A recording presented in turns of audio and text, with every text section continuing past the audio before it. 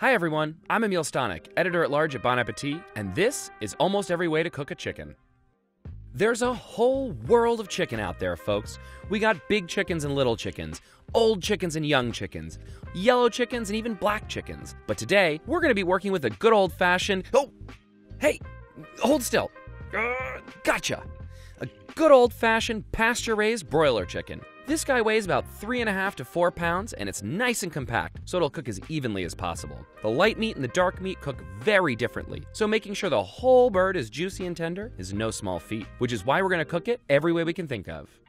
Poached chicken. We got our pot of room temp water. We're gonna season that heavily with kosher salt, lower the chicken in, and then we're gonna bring that up to a boil, then cover it, lower the heat, and let it poach for about 45 minutes. Get this guy out of the pot, and poached chicken. As you can see, no browning at all on the exterior. Leg is separating easily, which is how you can tell it's nicely cooked. The breast feels extremely juicy. Moist, really gently cooked, good seasoning. Dark meat, super succulent. It lost a bit of flavor to the water. Let's give that a try. Yeah, we have a very light, tasty chicken stock. Not super strong, but let's see if we can fortify it a bit. Chicken stock. Here we have an already poached chicken, as well as the light stock that it produced. We're gonna get all of the meat off of the bird and set it aside. Throw all of these leftover bones into the pot. Add a bit of celery, carrot, onion, and we're gonna simmer that for a few hours so we can extract as much flavor as possible. All right, it's been about 3 hours. We're gonna strain our stock, then season it, and that's our homemade chicken stock. This smells amazing, and that color is beautiful, deep golden with little bits of fat floating on the top. Let's give it a taste.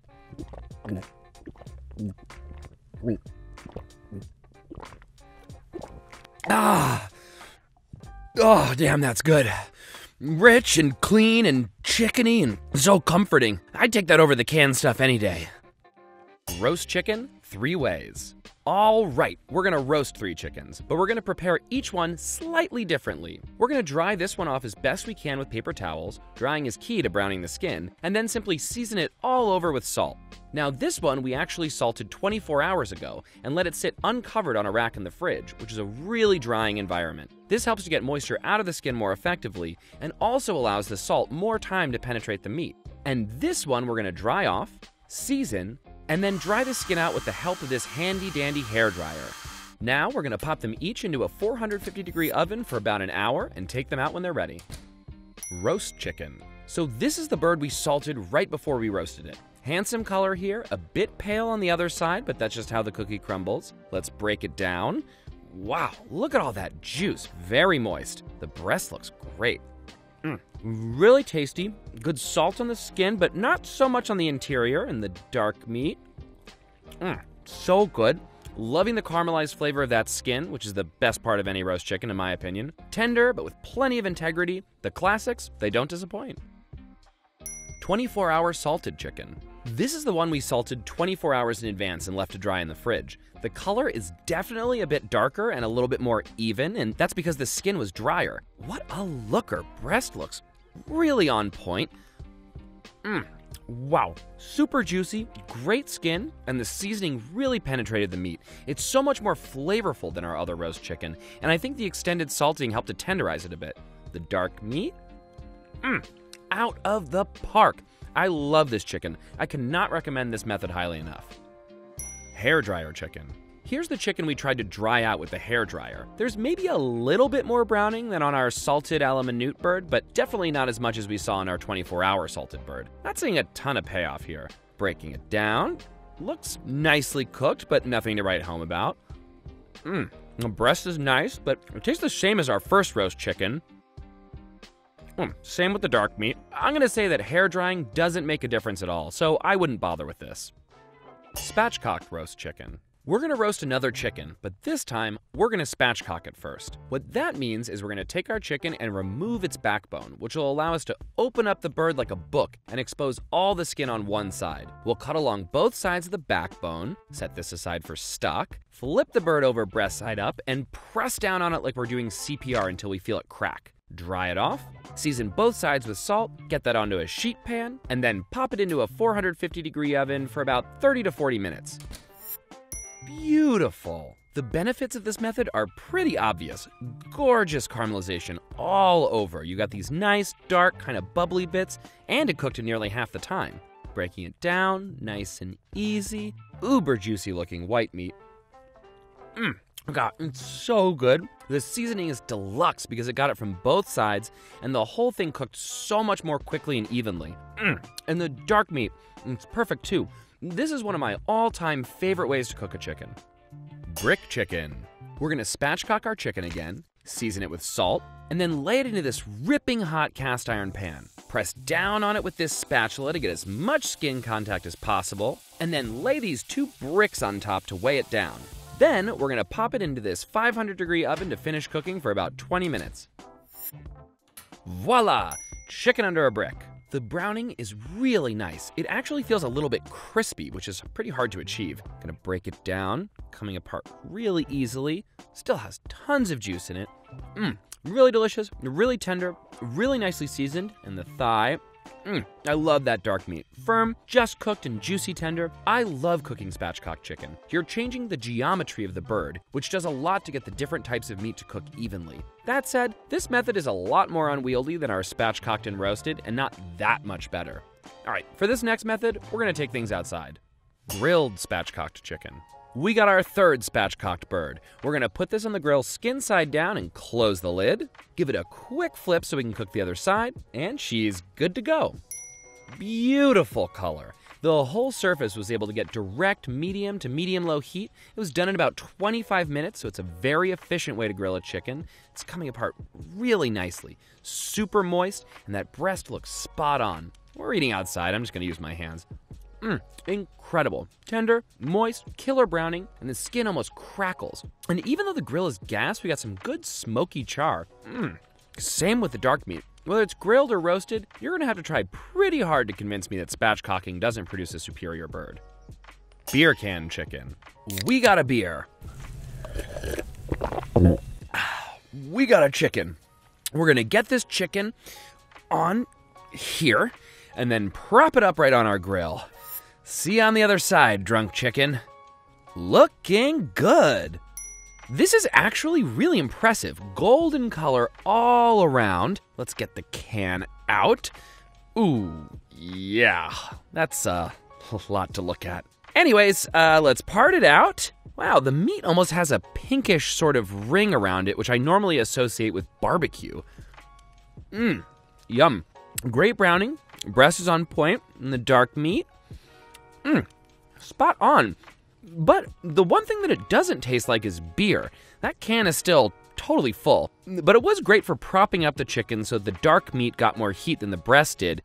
It's a little gimmicky, and I don't think it's better than our spatchcock bird, but still really tasty. All right, now I'm gonna head back inside and try something similar. Bundt Pan chicken. So now we're gonna use a Bundt Pan to kind of mimic the effect of a beer can chicken. Dry our chicken off, salt it, a little oil. Now we're gonna take some foil and cover the hole in the Bundt Pan, set our bird so it sits up straight, and then get it into a 425-degree oven for about an hour. That'll do it. So here we have our BPC, aka Bundt Pan chicken. Let's get it off of this stand. Wow, that's kind of a lot. So anyways, yeah, this looks pretty weird. It's brown on top, but the bottom half just kind of steamed and looks pretty obscene. Carve it up. I'm not worried about the leg, but the breast is in trouble. Yeah. Way overcooked and kind of chalky. You know, this method is confusing because it feels like the part that needs the most protection got the most intense heat. The dark meat is totally good, but the skin is pale. I don't know. This method doesn't have much going for it at all. Rack roasted chicken. We got our hot oven. We're gonna put this sheet pan on the bottom rack to catch any chicken drippings. And then we're gonna take this generously seasoned chicken and slap it directly onto this oven rack. All right, let's try to get this out without dropping it. Gotcha! Well, I'm impressed so far. Beautiful color up here on top, really nicely burnished, but this underside, which I would expect to get a lot browner considering it's totally exposed, is kind of a letdown. What's the point of all that mess if the bottom is gonna be so pale? I'm gonna pop that leg off, cut it in half, take off a breast and slice it. Wow, that breast looks kinda awesome. Super succulent, really nailed it. And the dark meat, also really tender. I mean, honestly, this is just a really good roast chicken, but the method didn't add all that much and made a hell of a mess. I don't think I'd bother with this again. Bag roasted chicken. Okay, gonna season this with salt. Not gonna bother drying this off because it's kind of a wet cooking method anyways. Oil it up, load our chicken into this oven-safe bag, and cinch it closed. Make a couple of slits for steam to escape, get it onto our sheet pan, and then cook it in a 350-degree oven for about an hour and a half. Good Lord, that looks crazy. Well, it's definitely in a bag. It looks kind of like a holiday gift basket from hell. I can tell without even opening it that it's a bit on the pale side. Getting it open, wow, a lot of juice collected in the bag. Barely any color, just kind of steamed in there. I mean, it's not tender, and the breast, not bad. Definitely nicely cooked. I'm really missing the complexity that the caramelized skin lends. Same with the dark meat, and the more I eat it, the more it has a kind of weird plasticky taste to it. I'm not feeling this one, people. Salt-Crusted chicken. This is gonna get weird, folks. Here we have a bunch of egg whites. We're gonna dump all of this kosher salt in there, and then mix it and knead it for a while with our hands until a sort of paste forms. It's actually kind of nice feeling, like wet sand. Then we make a little bed on this sheet pan, put our chicken right in the middle, and kind of mound this salt crust all around evenly. Smile. Then we get this into a 400-degree oven for about an hour and 10 minutes. Well, that is terrifying. Okay, let's break this crust open. Really firmed up on there. So the chicken didn't brown at all. It just kind of steamed inside that salt layer, but it smells really nice. Breaking it down, wow, it feels very tender. The breast feels very supple. Look at that. Very moist and really flavorful and well seasoned without being over the top salty. And that dark meat too. You know, it isn't much to look at, but if you plated the meat with some sauce and garnish, it would more than make up for that flabby skin. It's gimmicky, but delicious. I'm here for it. All right, let's head back outside and make some smoked chicken. All right, smoke 'em if you got 'em, folks. Chicken goes in, and smoked chicken comes out. Gorgeous exterior. It almost looks fake. The smell is out of control. The skin almost has a bit of a tackiness to it. Oh wow, that's very tender. Big low and slow vibes. The leg just pops right off and the breast looks very juicy. Wow, it almost tastes like sausage. The smoke is concentrated on the exterior, but there's just enough to perfume each bite. And the dark meat is even better. So rich and smoky. I want to make chicken salad with this. Chicken on a string. We're gonna bring it over here to this fire pit, hook it onto this tripod, and let that just kind of dangle here while it cooks slowly by the fire. Okay, this has been cooking for a couple of hours, and we've been adjusting the position from time to time, but it looks about done. All right, so here we have our dangled chicken. We got a little bit of singeing right here. Cooking over live fire is an art, and I'm no artist, but the caramelization all around is there. Let's get it out of its bondage gear, and then part it out. Breast looks a hair dry. Yeah, white meat could be juicier, but the smoke flavor is amazing. And the dark meat, oh yeah, that's good. This method is tricky to nail, but super fun if you're up to the challenge. Deep fried chicken. Okay, our chicken is all rigged up. We got some 350-degree vegetable oil right here, and we're just gonna very gently ease it into the oil and let it go for about half an hour. Get that out without burning ourselves. Fried chicken.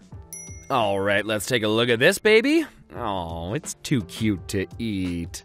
Ah, here we go. This is the chicken I meant. How pretty is that? It's incredibly crispy and brown looking. Definitely a bit oily, but the color is so uniform because every bit was exposed to the oil the entire time. Break it down. It seems like a lot of moisture got locked in there. Breast looks appealing. This tastes great, and the skin is crackly and delicious, but a hair overcooked for my taste. Dark meat is, super. You know, this is great, but it's a lot of mess and a bit hard to control. I'd happily sacrifice a bit of that browning for a perfectly juicy roasted bird. Let's get back inside and warm up. Braised chicken. We got our chicken. We got our Dutch oven. We're gonna turn this on medium heat, let it get nice and hot, season our bird all over, get a little bit of oil into our pot, and then sear it so it's brown on both sides. Add a bit of chicken broth, let that come up, cover it, and simmer. Not too shabby. So, we got some color, but the skin has gone kind of slimy in the steam. Definitely tender, legs just kind of falling apart, you love to see that. The breast off nice and tidy. White meat is a bit over, but still fairly moist. Could have probably pulled a little bit sooner because that dark meat is really shreddy. Yeah, nice. I bet the liquid in the pot will make up for any dryness. Oh yeah, a little chicken jus solves a lot of problems. Delish. Rotisserie chicken. This part ain't pretty. We're gonna season our bird, lube it up, and then use this torture contraption to rig it up as tightly as possible. Okay, just gotta tighten that on there. Okay, hook it into this rotisserie, get it spinning, and come back when it's done. Wow, that is something, all right. All right, so first we gotta get it off this thing. There it goes. So the bird kind of compacted a little bit due to gravity, but it has that signature rotisserie tenderness to it. Nice, even coloring all around. Looks pretty nice. That breast is so much better than what you get on a grocery store rotisserie chicken that's been sitting under a heat lamp all day. Not as juicy as a roasted chicken breast. And the dark meat is shreddy and juicy and delicious. All right, let's take this same idea outside. Wood-fired rotisserie chicken. Okay, so we've got another oiled and salted chicken threaded onto this skewer. We started this fire and placed cinder blocks on either side to help direct the heat towards our chicken while it's on this medieval tanning bed of doom. Now let's get it spinning. All right, looks done to me. All right, let's get it off this skewer. There's some browning, but the color is pretty uneven. That might just have to do with how cold it is outside. Feels pretty tender though. Definitely got some good smoked flavor. I love that. You know, with the rotisserie, you've got the low heat and you're constantly taking the heat away and re-exposing the chicken, which does some cool things, but I don't think this outdoor rotisserie necessarily produces much more of a delicious bird than a regular roasted chicken. But let's head back inside and try one more take on this same idea. Rotisserie chicken. So now we're gonna try to mimic the effect of a rotisserie by cooking our birdie low and slow in the oven. Season it generously with salt inside and out, a little bit of oil to help things along, get it onto a sheet pan, and cook it in a 300-degree oven for 2.5 hours. There she is, folks. I mean, it looks like a rotisserie chicken on top, but the underside is pretty pale and flabby because it couldn't get any direct heat. That dark meat is just falling apart though, and it's really easy to cut through the bone. The breast, I can tell the breast is a little bit over. A little bit dry, still good flavor. The leg is just incredibly tender, really appealing. Yum. I mean, look, this definitely works and yields a pretty tender bird, but also isn't better than a real rotisserie or a straight up roast chicken for that matter. Microwave chicken. Okay, gonna season our chicken all over with salt, rub it down with oil, get it onto a plate, and slide it into this microwave for about 20 minutes. Here goes nothing. Okay, pop it open and wow! Oh God. Yeah, that looks done. Microwave chicken, everybody. I'm actually kind of surprised by how much color we got here. There are definitely some crispy looking bits. The other side, not so much. It's definitely cooked though, and the breast, you know, I gotta say, the white meat is juicier than I thought it would be, but weirdly kind of tough, and the dark meat, very tender. Pretty nice, honestly. I mean, not the most elegant of preparations and leaves much to be desired, including the skin, but that said, I'm pretty impressed by the microwave this time around. Instant Pot chicken. So, we got our Instant Pot on the saute function. We're gonna season our tied up chicken all over with salt, get some oil into the pot, and then we're gonna sear the bird on all sides, then add a bit of water, close the lid, and let it pressure cook. Oh, wow, okay, yeah, we kinda lost control of this one. She's gone to pieces. Once again, we got a bit of color from the saute function, but then it totally sogged out. It's really just falling apart, which isn't a bad thing for this dark meat.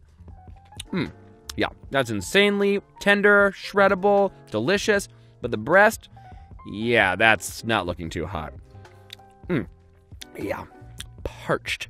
You know, the Instant Pot would be great for making a big batch of pulled dark meat chicken, but not a whole bird. We sacrifice the white meat for the dark here, so the whole package isn't all that impressive.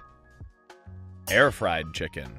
We meet again, counter droid. We're gonna tie the legs so it fits, salt it, a little oil, open this tray, and get our bird into our preheated air fryer and set it for 40 minutes. Well, it dinged. Looking good.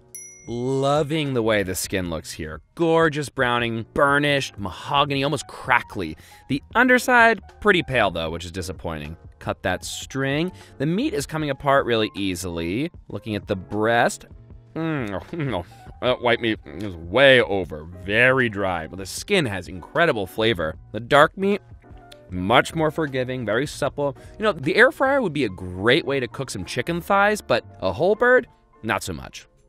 Sous vide chicken. Science time. All right, a little salt, get it into this bag, and then suck out all the air with this vacuum sealer and seal it. Great. Now, we're gonna get it into this pot fitted with an immersion circulator set to 150 degrees. Okay, now that the whole chicken is up to temp, we're gonna get it out of the bag, pat it dry, and use this Searzall, which is a modified blowtorch, to get some color on that skin. Jeez, this is taking forever. I'm getting kind of bored. All right, good enough. So this chicken has got a great compact shape because of the way it cooked under pressure, and the Searzall was able to give us some decent, somewhat spotty browning all around. Looks like a cheese pizza, kinda. All right, let's break it down. This meat feels really nice. Wow, look at how juicy that piece of breast meat looks. Yum. That breast is insanely moist. The meat is dense and really tender and flavorful. I mean, you basically can't overcook meat this way. The dark meat, not shreddy or brazy, but amazingly tender. I only wish the Searzall hadn't been so hard to work with in this context. Better browning would be nice, but otherwise, this is a perfectly cooked chicken. Okay, today we cooked a whole lot of chickens a whole lot of different ways. What did we learn? Well, for one thing, it's pretty tough to mess up the dark meat on a whole chicken. It's really rich and super forgiving, but getting that white meat just right is what really set our methods apart.